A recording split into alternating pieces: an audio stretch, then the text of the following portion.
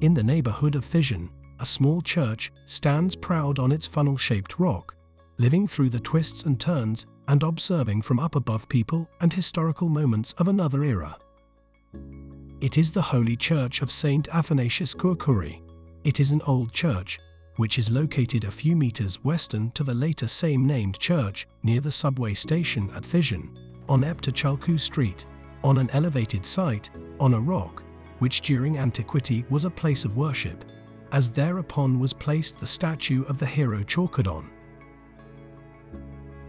This small church of dimensions of 2, multiplied by 5 meters, is a tile-roofed basilica, single-naved, which is dated during the post-Byzantine era.